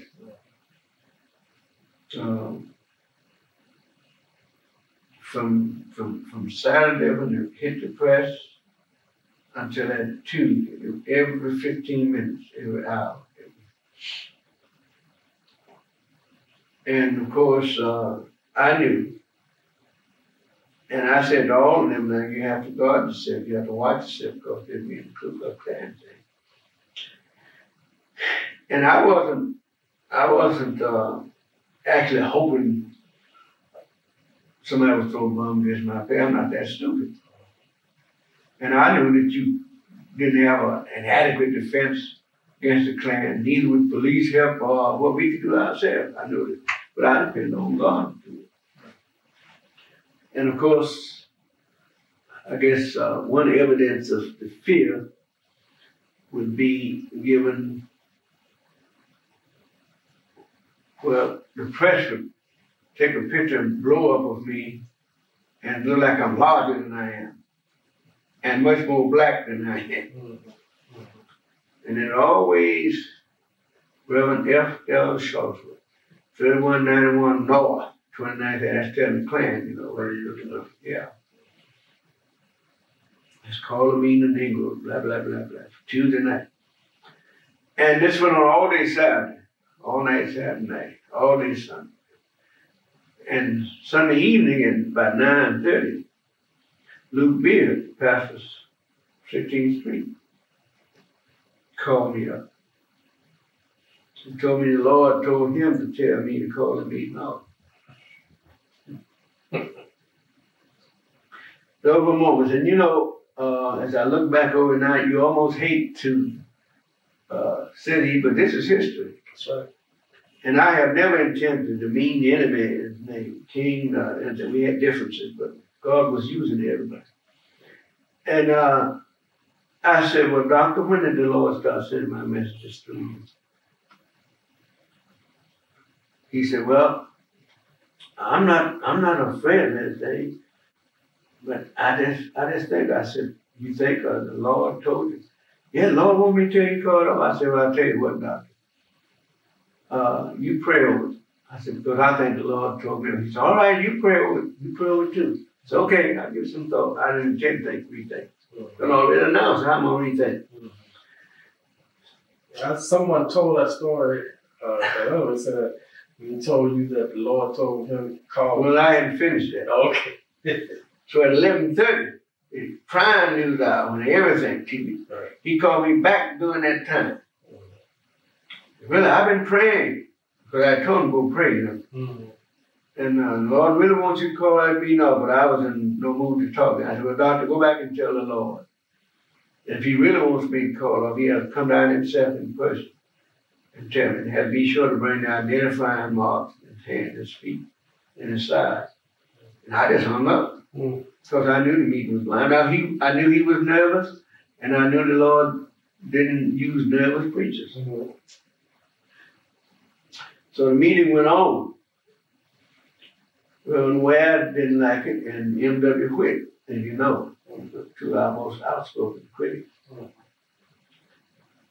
Ware tried to get the conference to almost go on record against it. And several ministers did speak up and said, we ought to do something. My God.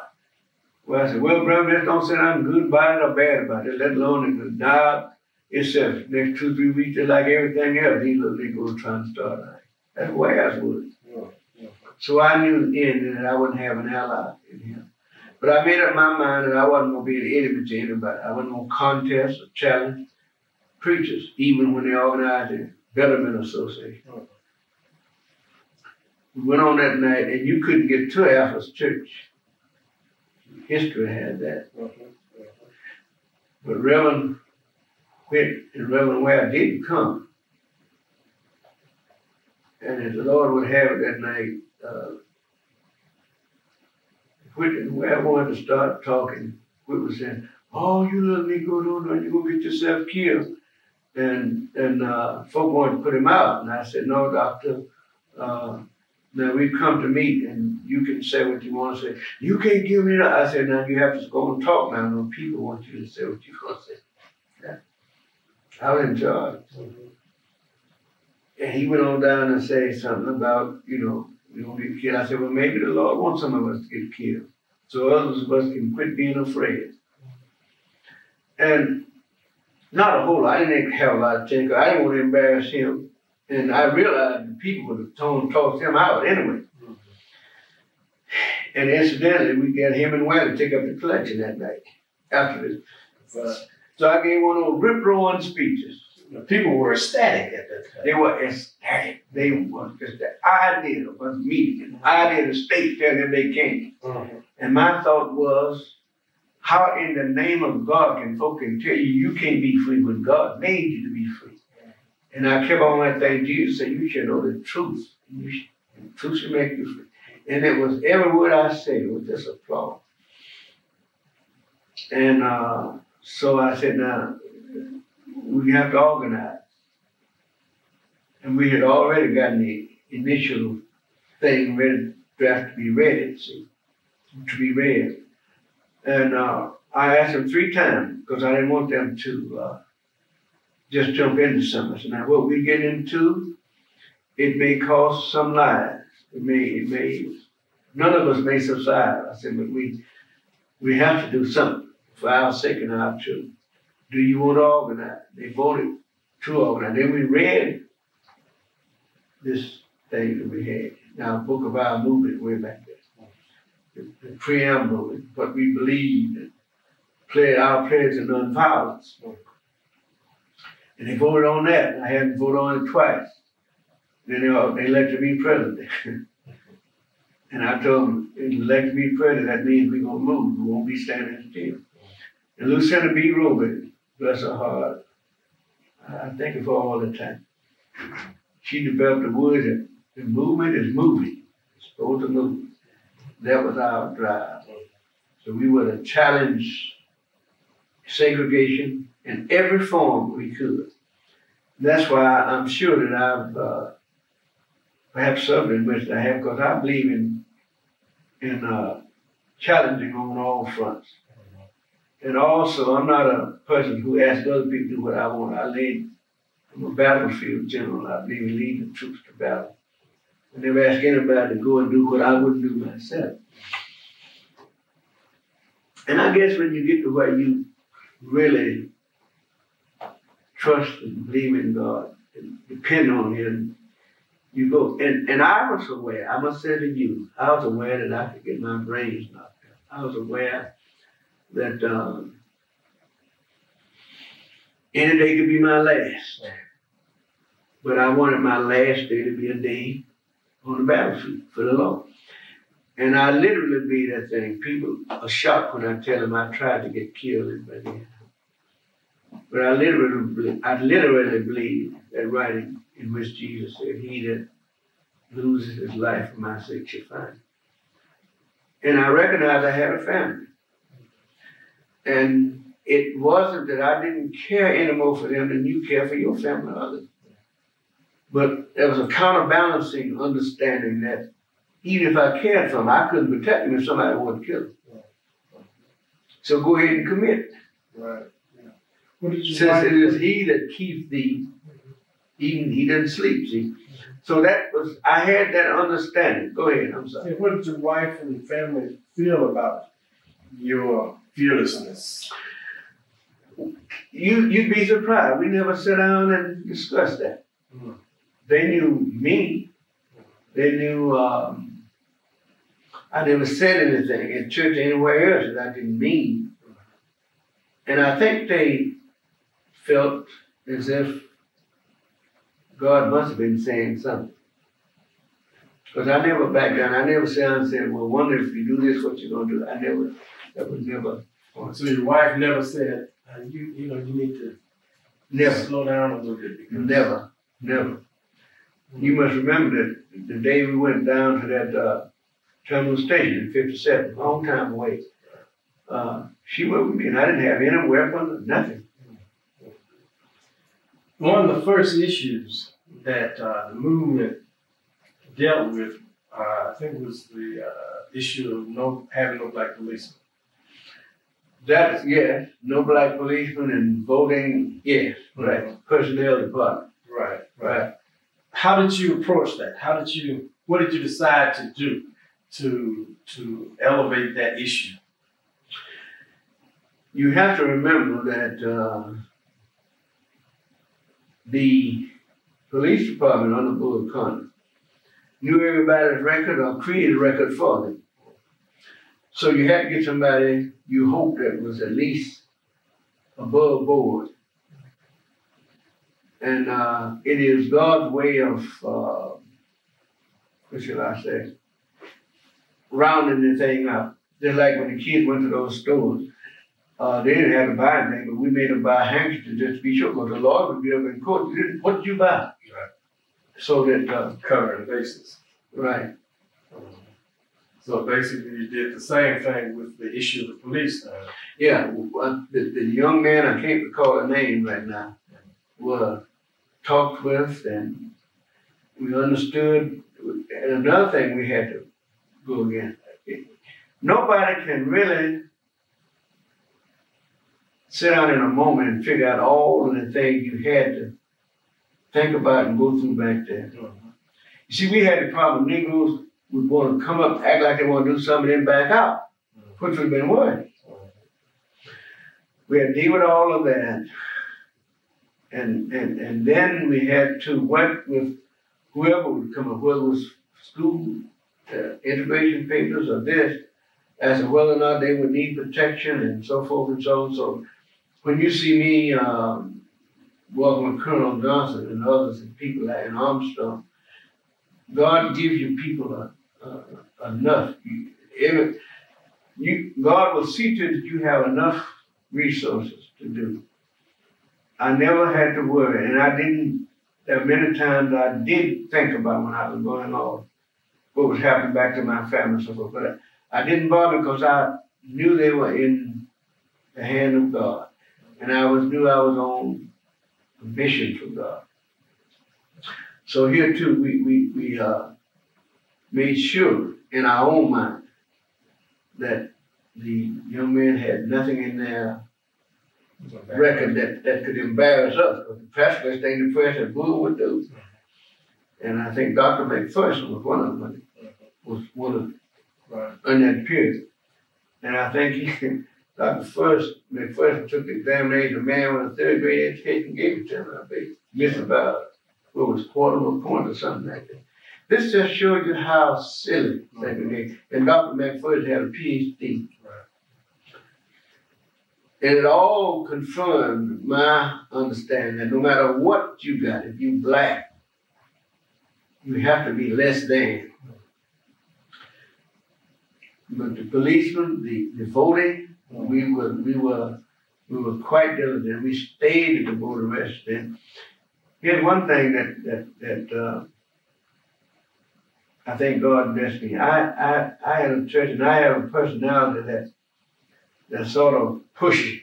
I realized that. And so when the press writes about me, meaning I'm a dictator and I was pushing, I said, well, okay, you call me a dictator, say I'm a benevolent dictator, trying to do what's good for us. Right. But I would, on my Sunday morning services, I would call my members' names out. So-and-so, are you ready? I always call my first name. No, I said, well, I'll be back at you in the morning. So it's that time. One of the things I remember so well was I had a real light-skinned woman. She's still living out there, Maud Ellen. She's light-skinned, tall than I was. And her husband was real dark, much darker than I am, named Lonnie. So they were sitting in church one day. And remember, I put the names up on the board. I was the first church in North Birmingham to register all of its members. All right. Yeah. And I said to my deacons, I said, I don't want y'all wearing these robes out there and carpet and can't get up and go to vote. You go Watson, one that loved me so well, I got him registered and all. And so I was just getting church Sunday morning. I said, Maud, did you register to vote? She said, right side of her husband line. She said, no, sir. I said, well, all right, I'll be down to get you in the morning. I'll be there by 7 o'clock. She said, well, don't come that early, Reverend. I'm going, but I won't be dressed. I said, you don't really help you dress, be dressed. This was the kind of person I was. And I meant no offense, and I think they knew this.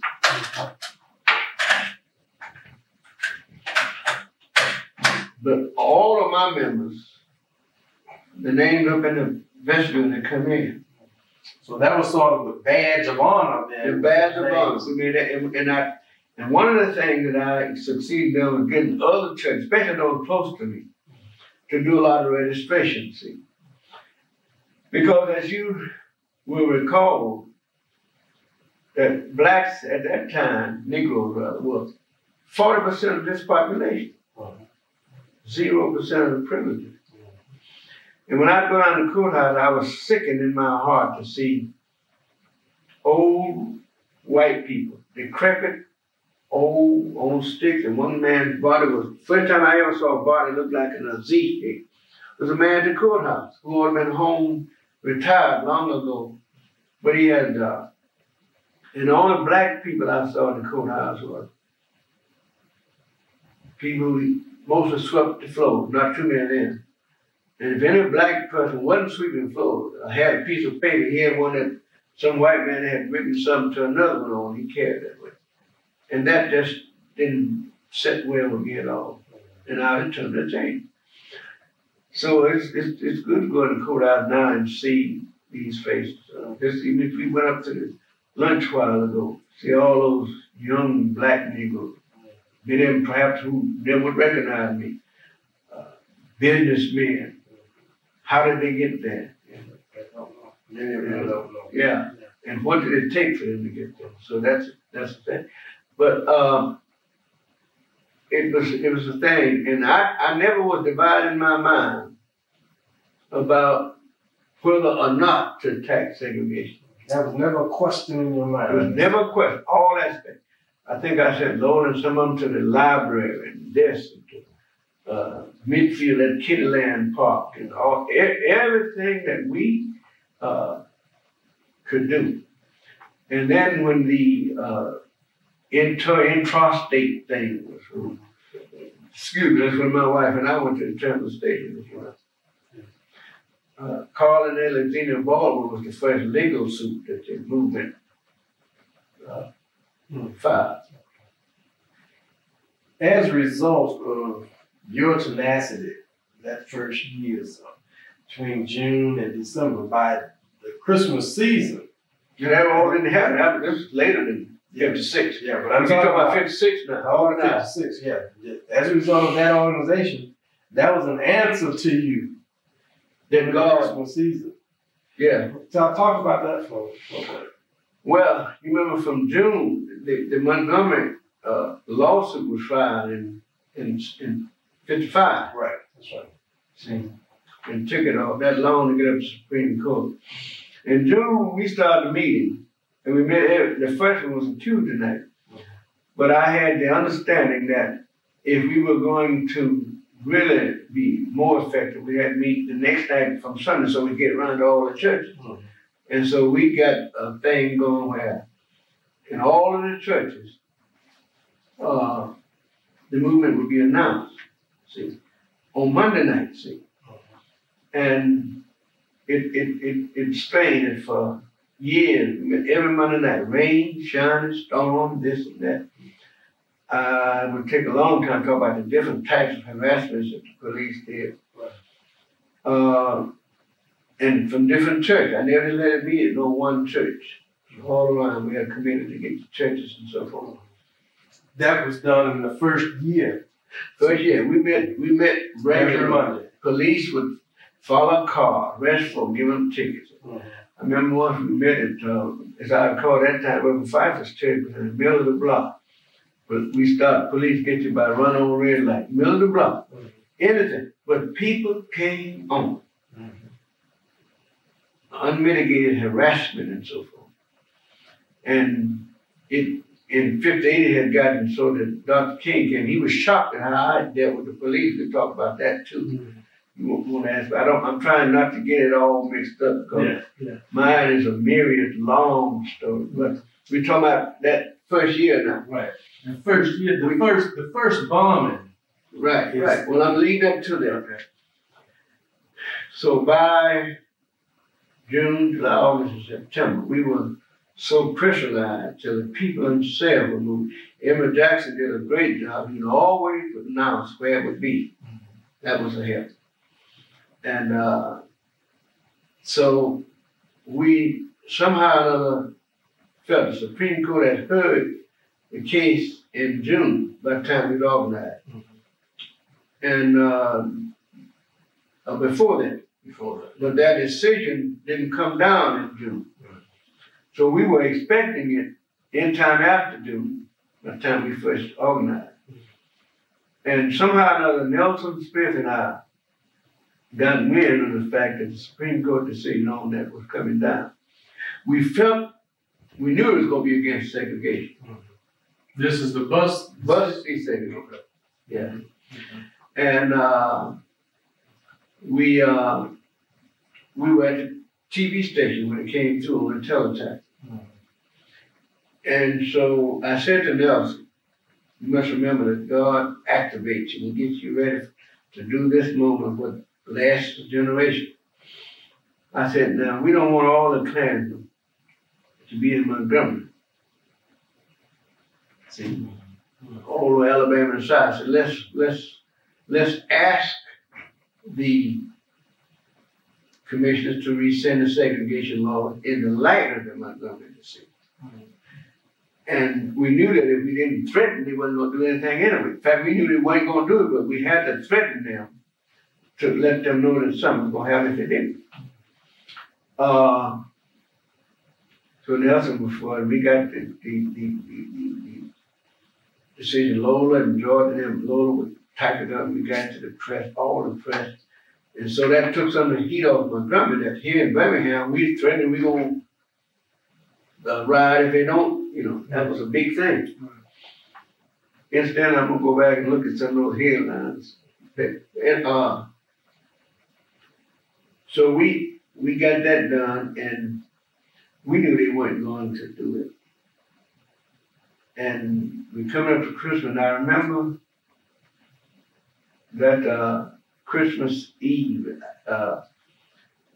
our churches in that area met. And so they met at somebody else's church, but this time it was mine to preach. And I remember preaching from the text of Isaiah 6th chapter, 96th verse. Unto us a child is born, mighty counselor, mighty God. And I was preaching, I was calling myself swinging out. And I remember saying these words, and I don't know why. I said, I expect at some time now, any day, some clan will throw 8 sticks of dynamite at my house. Mm. 1 stick, 16. Mm-hmm. But that Christmas night, 16 sticks of dynamite was placed between the church and the house. Church was brick, the house was wood. And there was a cement thing at the bottom so that the implosive effect couldn't go into the brick and couldn't go down, just went into the house. Could go that corner house. You got that picture here somewhere. Yes. I think they even put it up in the library there. And under my picture so people can see this wasn't me looking good. Mm-hmm. It was what you come out of that caused the movement to go.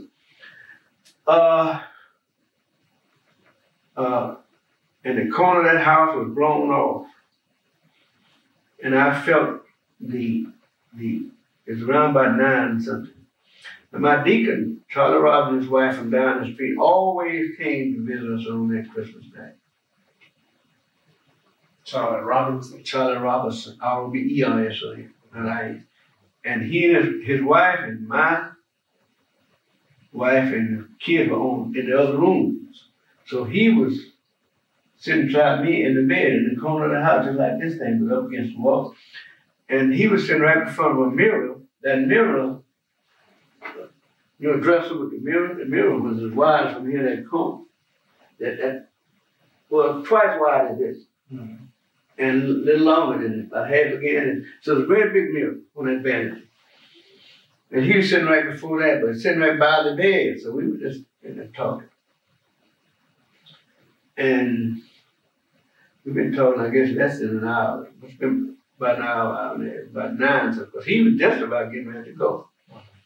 And all of a sudden, I felt something I never felt. And the lights went out.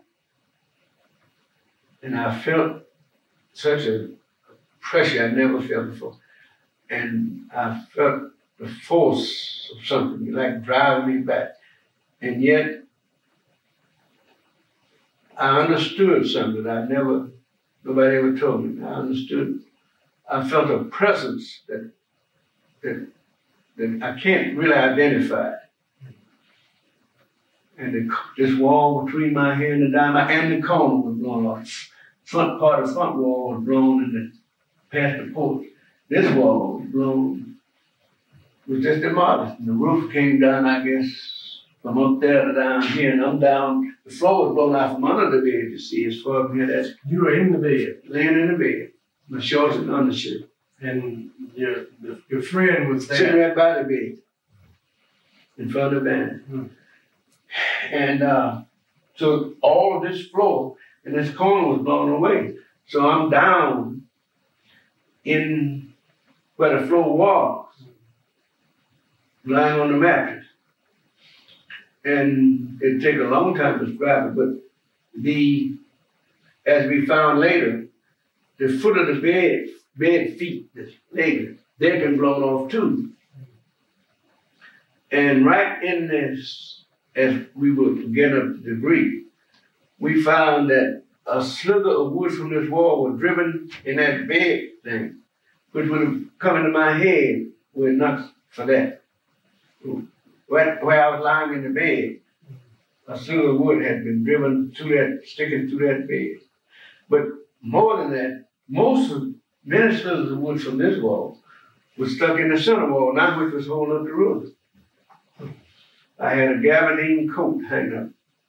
Somebody gave me a wide fedora gray hat. I couldn't wear either of them anymore. I put them on that night because I had to go out later on to try to keep them from getting, but I put the coat on, didn't even put a shirt on, but put my coat on and went out. Was your family in the house? In the other room, right across, right like that room, that's the wall over there. But that room was holding up the wall, that wall was holding up what was left of the room. This floor, part of it had been blown away, but had arced up. And some of the planks had gone up into a little heater we had on it. It was beginning to catch fire, and I put that out. And Charlie Robinson was sitting right by me, the bed, which would have come to about the bed at about halfway in the room. And that mirror that was behind him had been shattered, I guess, into a million pieces. And he didn't get none of the glass cut. Just 2, 3 little nicks of blood. And you know what his remark was? Well, I guess the Lord saved me because I was with you. It's amazing that the shards of glass would have just, but the glass was shattered. We never just found large pieces of glass. So it was shattered. And you wouldn't believe this, the spring that I was lying on, we didn't get no large pieces of spring. Metal was shattered. But I was there lying on the mattress. And in a second, I knew what Moses meant when he said, underneath thee, the everlasting arm. I never to smell that all that smoke dust from the years the house was on, dynamite mixture, that acrid smoke. So Charlie had gotten out and gone back through, we had to go through that door. He couldn't, let's see, the house was leaning kind of this way. So we couldn't go in that door was, so he went out that way. But I took time to get my photo out, and so the crowd began to gather on the outside. I could hear them. Everybody thought I was dead. My wife and children had gone out, so Charlie had gone out this door, this wall, that still stood. And, but I took time and put this fire, because the hattie would have burned down. And I could hear voices out there, the police naturally come. So I put this coat on and came out, and I hear James Revis.